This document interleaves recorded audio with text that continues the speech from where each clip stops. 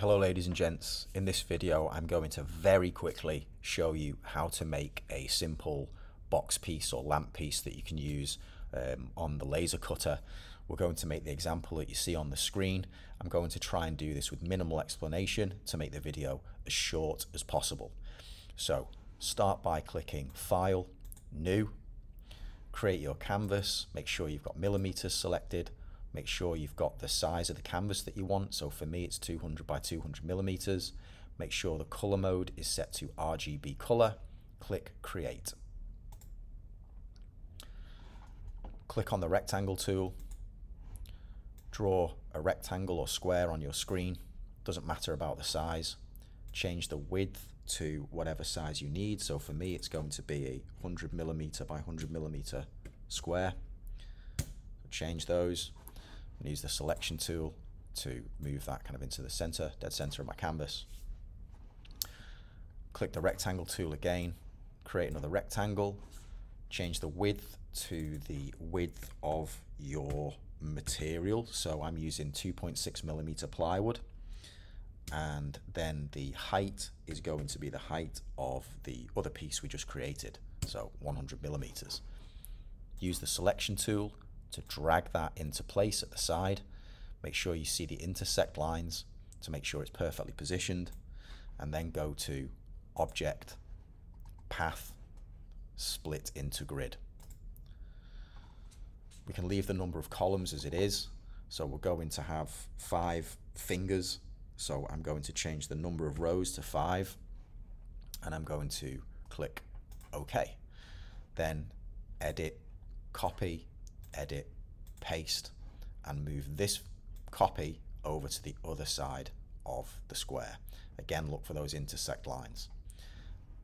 Edit, Paste again, and you can use the rotation tool by just moving to the side of your shape. If you can't get it exactly the right angle, use the rotate option in the properties panel, so you can click on that and type whatever angle it is you need, so 270 degrees, and then use the selection tool to move that up to the top of the box. Again, look for those intersect lines, and then we'll edit, copy, edit, paste that to avoid rotating it again, and move that to the bottom of the box.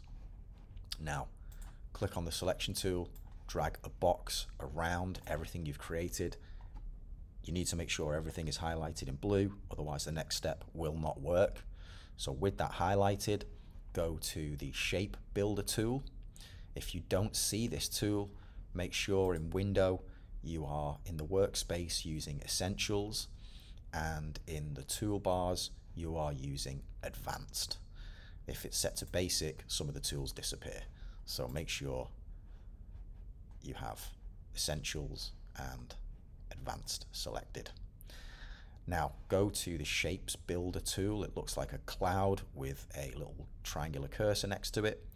Click that, move your cursor into the center of your shape, and you can see it's highlighted in gray, and then click and hold to draw over the parts that you want to join to this larger shape. So I want to click and hold, and you can see a line appears from the cursor, and I'm going to just go over the bits that I want to join. You can do this over multiple parts at once. So I want this one, these 3, this one,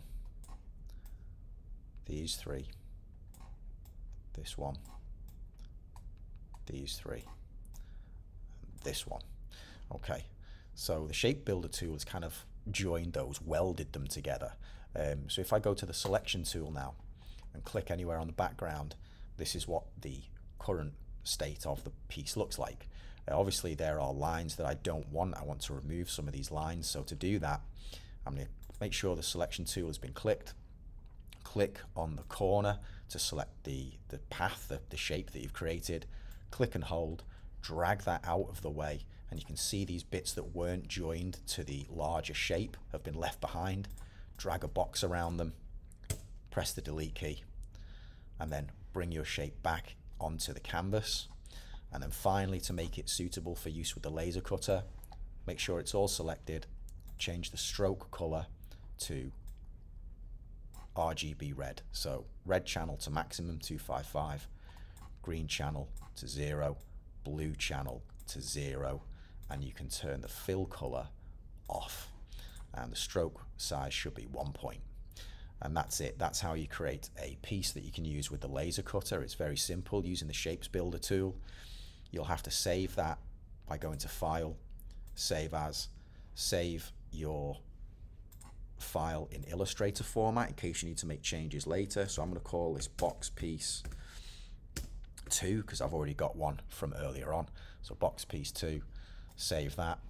You'll see Illustrator options pop up. Just click OK. And then, so you can actually use it with a laser cutter, go to File, Save As again. You can leave the name as it is and make sure you've saved this one as an SVG. And this is the one that you'll be putting onto a USB drive or however you put the file on your laser cutter, and then hit save. When you see the SVG options, click OK. And that's it. You are finished.